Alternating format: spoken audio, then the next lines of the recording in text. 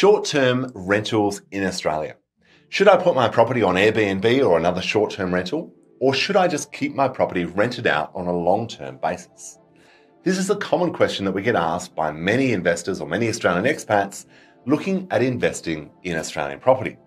Sometimes it's driven by wanting to have a holiday property and therefore the short-term rental makes sense. They can go back and stay in that property when it's not rented out, and the rest of the year it's rented out on a short-term basis.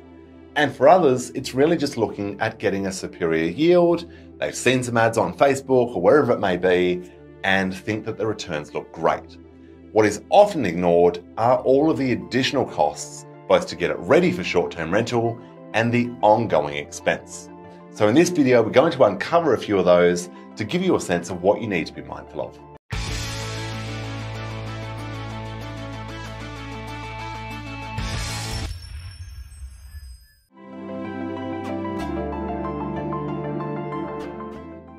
Hi there, Jared Brown here, Australian Expat Financial Planner. In this video, we're unpacking some of the additional costs when it comes to owning a property that you're putting on short-term rental.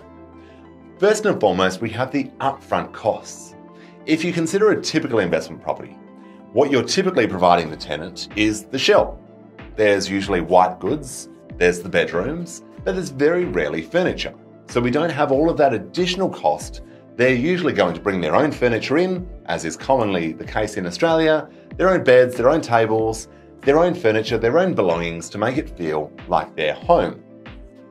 When it comes to an Airbnb or a short-term rental, we need to take care of all of that furnishing ourselves. Depending on the area, that may be quite expensive. Now, if we're looking at a small apartment, we might be looking at $15,000 to $20,000. If we're looking at something that's a bit bigger, that could very easily be $30,000 to $50,000 to actually set that up and get it ready for that short-term rental. Now, number two, when it comes to the actual setup costs, is really the ongoing sort of management or engagement to try and work out exactly how your property is priced or should be priced, and of course, getting the reviews. Like any new business or new startup or new service, you need to be able to get those tenants staying in the property, getting the reviews so that other people feel comfortable to do the same. That could mean that for the first 3 or 6 or 12 months, you're actually generating far less income than you thought when it comes to that property. So of course, just be very mindful of those setup costs and make sure you're factoring those into the overall yield. Then of course, we have the ongoing costs. Now, these are plentiful, and one important one to be mindful of and to check at any given time is the state-based additional fees.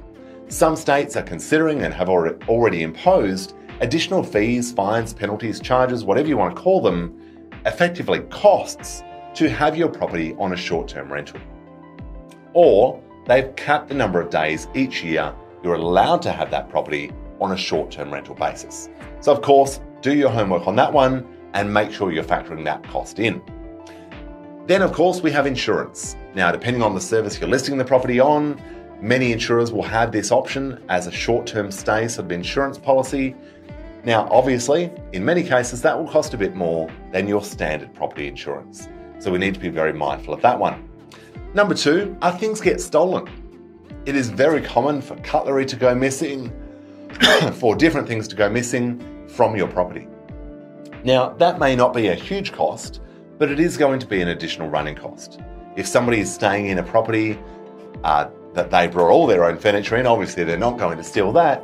But even if they're staying in a property for 2 years and you've provided some furniture for them, it's very unlikely that that is going to be stolen, given they're going to be there for the long run.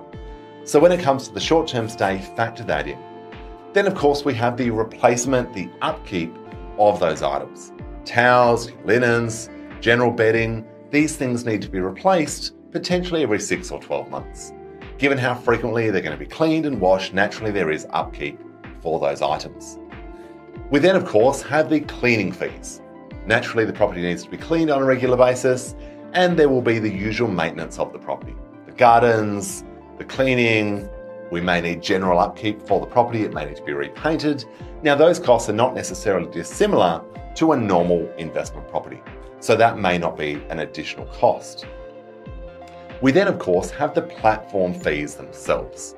So we need to be very mindful of what that looks like, how those costs are calculated, whether there are surcharges at certain times, how those fees are paid, and of course, whether those fees differ based on the ownership structure of your property.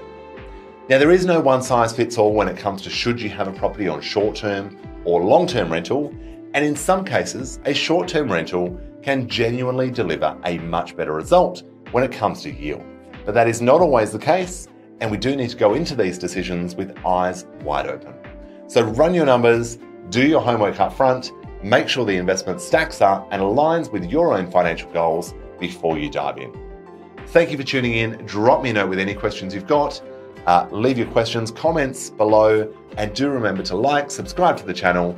I look forward to seeing you in the next one.